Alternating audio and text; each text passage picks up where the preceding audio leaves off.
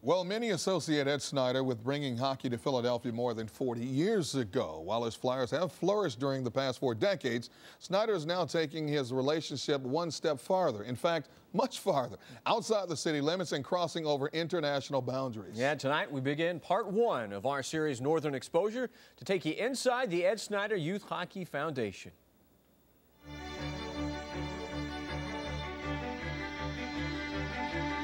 In its most basic form, this is about Mr. Snider's vision, which is giving opportunities to kids to play hockey and to fall in love with the sport. I think it's great what Ed Snider's doing for these kids. He's giving kids that haven't been playing hockey at all, haven't even picked up a stick, and he's giving them ice time, free equipment, free skates, and it's really great. I really decided that I wanted this to be my legacy. It was an idea and decision made 2 years ago by Ed Snider to help a hand-picked group of Philadelphia kids that would otherwise likely not have the resources to play the game of hockey. How you doing, Tal?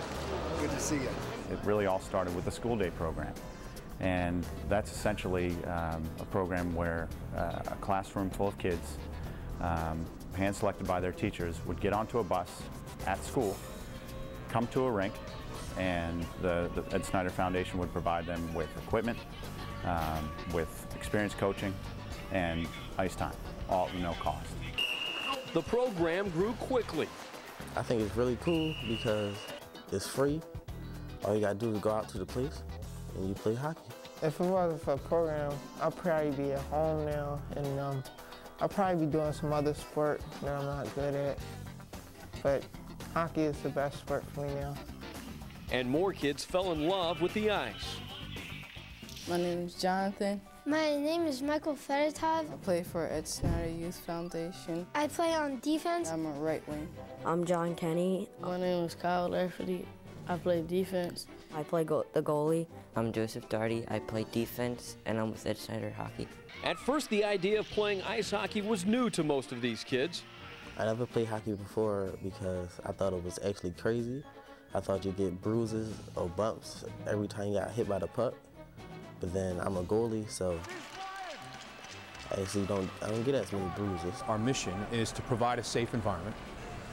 We make sure that the kids understand and know what they need to do, from how to put a skate on, how to tie a skate, how to put the equipment on, what order the equipment goes on, how to prepare themselves for going on the ice. All right, here we go. Defense, defense.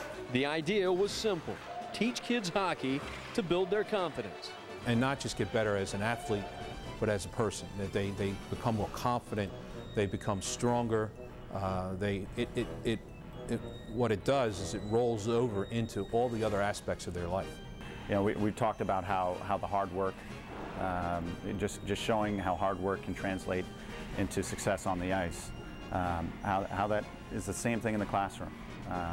I think kids realize when they see that they can stand up on skates and they can hold a hockey stick and they play in a game if they work hard. They realize that if they work that hard in the classroom, they can see results in their grades. And that's absolutely what this is all about. We're adding a tremendous educational component to the whole program, and we're excited. On the ice, in the classroom, and even outside their neighborhoods, the Foundation's ultimate goal is basic: to change the lives of these kids for the better.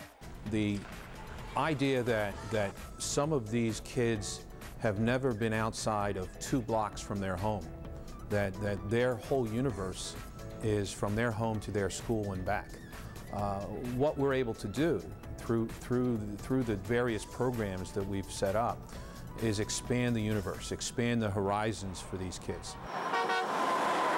Expanding horizons and crossing borders. I'm going to Canada for the first time. This summer, 15 of the Foundation's kids were rewarded with a trip to the Durham Hockey Institute in Oshawa, Ontario, Canada.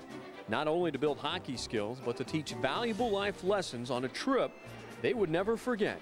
When people ask me if I ever left the country, I could be like, yeah, because Ed Snider. Then they be like, oh, you know Ed Snider? I'd be like, yeah. He's actually a really great guy because he's the one that brought hockey to Philly. So that was really awesome. And like, since he's like such a big businessman. He actually still has time for like little kids. Their gratitude is evident, but the foundation is not resting on what it has built. It's starting to pay off already for these kids, but 5 years, 10 years down the road, I think we're going to see exactly what this program's all about.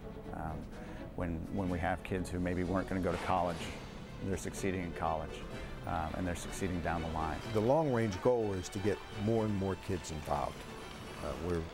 I think we had 1,000. We want to grow to at least 10,000. We really do, and we want to grow into other communities. Right now, we're focused mostly in Philadelphia. We want to go into Camden. We want to go into Chester. We want to go into other areas and really grow this program and help kids all over the region. If it wasn't for this hockey program, I would never left the country, and I would never had these friends that I have now. Team, team, team, team, team, Philly! Go get lunch. I think it'll be interesting, Derek, to see how far hockey takes them, not only, you know, whether they advance and play the sport into the next level, if that's a possibility, but to see how far that they grow as people because of this experience. And I think, as we see throughout the course of the week, how much experience they get to really bond with the sport of hockey and how much it starts to grow together through the foundation. And for a sport that is so lacking in exposure, especially to a lot of inner city kids, it is not a sport that is worshipped in the home like football and basketball. To expose these kids to hockey will also, I think, generate more interest in these kids watching hockey and maybe even playing hockey through high school and maybe even college. And who knows, from among them, maybe a future star will emerge. You never know, absolutely. It's all new to them right now. Well, if you want more information on the Ed Snider Youth Hockey Foundation, log on to ESYHF.org. or just call 215-952-4196.